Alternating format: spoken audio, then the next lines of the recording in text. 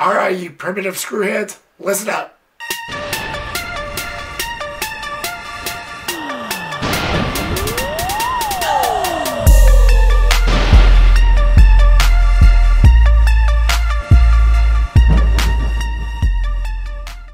What's going on, guys, and welcome back to my Evil Dead film series review. We are now at chapter 3 in this franchise, in Army of Darkness.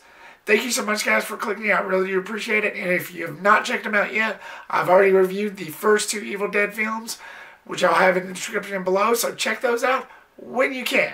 Let's get this started, folks. So after being accidentally transported into the Middle Ages and being caught by Lord Arthur and his men, Ash is forced to team up with them in order to save the people from the forces of the Deadites after unknowingly waking them to get back to his own time. This is always considered to be the funny one, the most comical one, the one that always tickled my funny bone, as it should have. Now, I understand it's not going to be for everyone. Some people prefer the straight up horror side to this franchise, like the first, like the original and the 2013 remake, obviously. Some like that more serious horror take on this thing.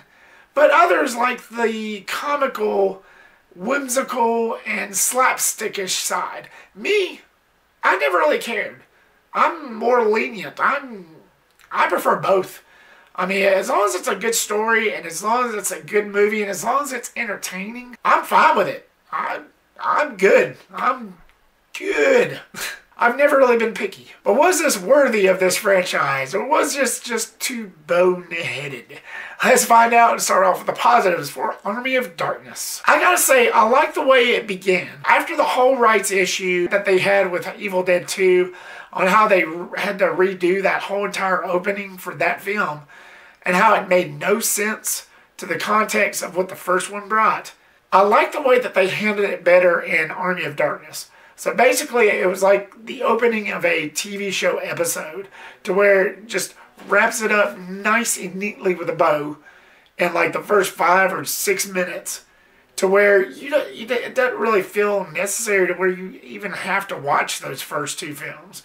It just lays it out for you, in, just very nicely and very clearly. Sure, they had to re-film some of the scenes, like with Ash's hand being possessed. That was obviously re-filmed. That was not the way it went down in 2.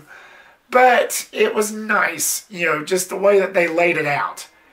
All up to the point to where Ash got sucked into that vortex, into that time zone, to where it felt right. It felt proper the way that they began this, because it basically just negated you having to watch the first 2, like, at all.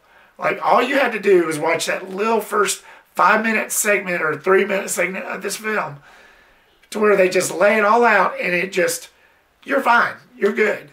And I like the way they handled that. It just made you feel like you're not really missing much if you do miss the first 2. As much as I love those first two films, the first 2 Evil Dead films, you don't really necessarily have to watch that in order for you to enjoy this one, because of that opening of this film alone. It was just done very nicely, and I really did appreciate that, especially for anybody who's wanting to get into this series, and somebody that wants to, just have a good time with it. Plus, as that scene goes on, after all that is said and done with the opening and the introduction, and after all that is said and done, as Ash is getting sucked into that vortex before he goes back in time, you hear this really cool theme song, which is basically the theme of the film.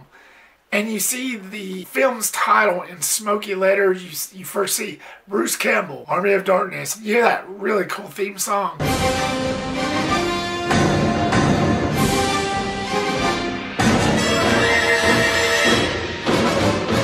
I really do enjoy that theme song, and it really does help by that in the 3rd act, before the big battle goes down, you see the undead army walking up towards the castle, and you see them playing with their own bones as flutes to that song, like chanting that song. And then you see another skeleton using boneheads as drums, which added to the campiness and silliness that this film brought, which was pretty crazy. And I like the whole Middle Ages setting. You know, to where you have Ash being sucked in this vortex, this time zone thing or whatever, that he gets sucked into, and you knew they were going somewhere when you watch Evil Dead 2 at the end of that film. You knew it was going somewhere because it clearly shows him being sucked into that vortex. So naturally, it was a natural place for the story to take place for Army of Darkness. It was natural for them to do that, and it was a nice direction change. It wasn't just a movie about these kids going to this cabin in the woods and getting killed off, and this one guy, you know, running around and being chased by a demon in a cabin. You know, at a certain point, it just started feeling a little old. So I like the fact that they changed it up a little bit. They freshened it up by setting it in this era, by having this guy, you know, time travel, going to this castle that obviously that was actually mentioned a little bit in Evil Dead 2. You get a little bit of context there. But I liked how they actually went to this setting for Army of Darkness. And again, like I said, it was pretty obvious where they were going. I like that concept alone. It was a cool, fresh take, and it was pretty enjoyable.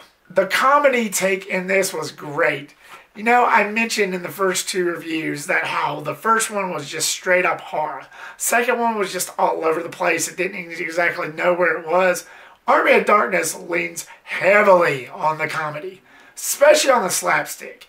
You cannot convince me that this movie did not take after the Three Stooges, that this movie wasn't inspired after the Three Stooges, and some other things, granted I do give it, but there was so much inspiration from the Three Stooges, and me being a fan of the Three Stooges, I grew up watching those black and white old classic TV shows of the Three Stooges. Ever since I can remember, I have watched the Three Stooges probably since I was like 6 or 7 years old. So whenever I got around to watching this movie, I just had to throw that out in comparison, because there was so much inspiration from the Three Stooges in this that it was so much in your face. Especially the whole graveyard scene, like after he retrieves the book and the dead starts rising, and you see those bony hands coming up from the graves. Bruce Campbell spends like 5 minutes on the ground just getting slapped around and poked in the eye and gouged and just punched around, and it's just, again, straight up Three Stooges. That scene alone makes me laugh my ass off every single time. Almost to the point where I cry, especially the first time when I watched this. You cannot convince me otherwise that was not a heavy inspiration from the Three Stooges. No. No way, Jose.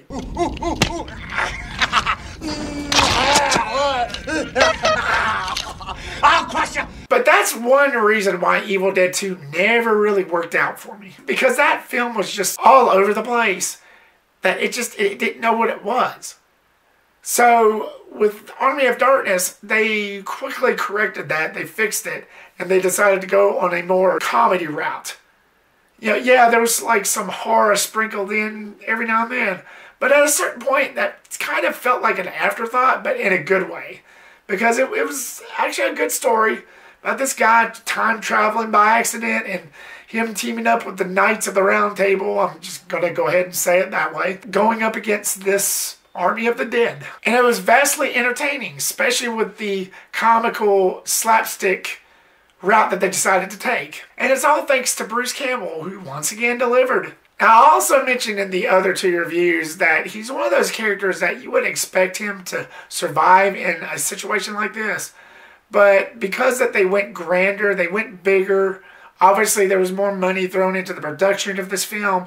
It was done by a bigger studio and Universal. It was a bigger than life story, and even though he was great in the first two Evil Deads and those independently made, yet pretty good Evil Dead films, he really fit just perfectly in this movie because, again, it was grander, it was larger than life, more money was thrown at it, it was done by a bigger studio, and the way he carried himself, the way he carried this character, and I also mentioned this in the first two films review, he's just one of those characters that you wouldn't expect him to survive something like this. Again, I mentioned this, he shows his cowardly side a lot more in this.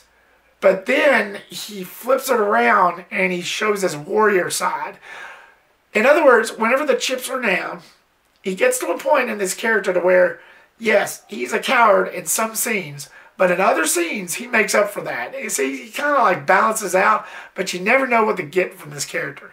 And Bruce Campbell, once again, he delivers on that front so much. He's just a character that 1 minute he could care less. All he's wanting to do is get back to his own timeline. He's wanting to go home. He's a bit of an ass about it at times. And cowardly. He wants nothing to do with this. Even after he finds out the people are in danger, after he wakes up the undead. And then when it really gets tough, he flips it around on you and he's like, he steps up. He takes charge. But that's what makes this character interesting. That's what makes this character unique. Yeah!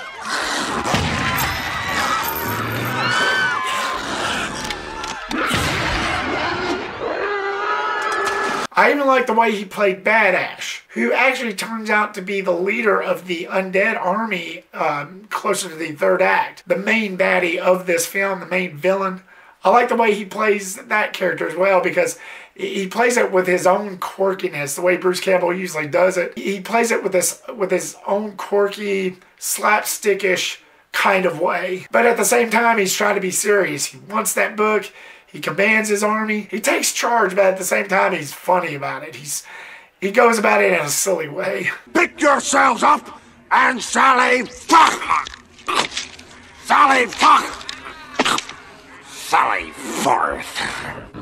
Prosthetics in this film was done really well. The way they made the Bad Ash look, he looked like a zombie in a way because of what happened to him earlier. And just the way that, just present himself was pretty well. Again, Bruce Campbell aces. Now, one thing I do admit, the gore does kind of take a back seat. It's a bigger budgeted movie, a bigger studio behind it. It's not independently made. Of course, they're going to have limits. They're going to have handcuffs. But I do admit that the comedy does make up for that. The only gory scene we do get is kind of weird. Like, it involves the pit at the beginning of the film where this guy gets shoved into the dark hole. And then next thing you know, you see all this blood splatter out, which tells me that the monster probably ate him and turned into a big fat balloon and just exploded everywhere. I don't know, that was just kind of weird to me, but it is what it is. It was still kind of satisfying. The only gory scene we ever get in the film. And visuals, just like in the first two, was not lost here.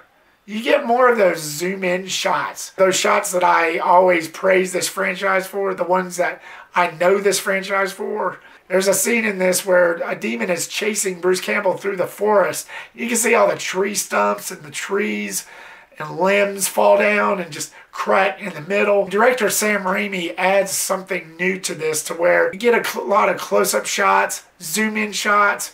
You get angles going this way and angles going that way as he's screaming, and the camera going up and down. It was just crazy. Because this was done by a bigger studio and more money was thrown at it, you could definitely tell because of those shots alone, compared to the first two films. Many people will put this in their negative column, I'm sure, but because I knew the type of film this was, the film knew exactly what it was, I actually didn't mind the skeleton army, especially by the third act, when they started attacking the castle and they had that big battle. The way the skeleton army looked, again, inspired by another film that I know of. I've never quite fully seen, I've seen scenes of it. But it really depicted a lot down to the T of Jason and the Argonauts. Now, I'm not really sure if that's what this movie was actually inspired from, if that's what the skeleton army of this was inspired from. But if you go and watch scenes from that film or watch it like completely, a lot of the skeleton army in that film was depicted about the same. It was the same exact thing.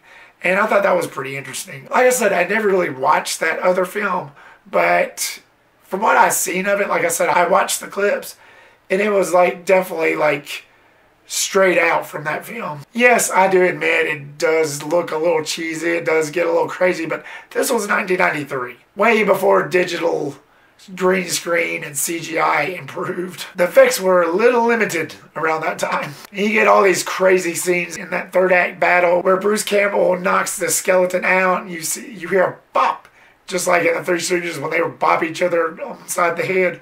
Again, another inspiration from the Stooges. Oh, I'm blind. I'm blind. Moving on to the negatives, I never really bought into this whole love triangle between this girl named Sheila and Ash, to where they tried to make this character kind of like a love interest to Bruce Campbell's character. I never really quite bought into that. I just felt like it kind of veered away from the tone and pacing of the film. Especially by the third act, whenever she started getting possessed and the bad Ash did whatever the hell that he did to her. And by the time it got to that part, I was thinking to myself, this is stupid. Why should I care? I never really cared for this relationship. Why should I care about that? I felt like it was completely pointless and I never really got on board. And that's just detrimental to me. And last but not least, there's this whole thing at the beginning after that nice little wrap up that I mentioned that I really did like, where after he gets sucked into that vortex, after he gets sucked back in time, he falls from the sky and he lands on the ground. And they show this at the end of Evil Dead 2, to where they hold him up high as a hero after this creature starts attacking him. He takes out his gun and blows its head off. That did not happen in Army of Darkness, like at all. They treat him like a slave. That whole contradictory part to where you're thinking, you know, what? That's not what happened. So it's like they contradicted themselves like fully by the time that this film began. Never really was quite on board with that. Setting all that aside, point being, this entry actually did live up. Film was entertaining. I didn't mind the slapstick comical zany side. It's a happy accident.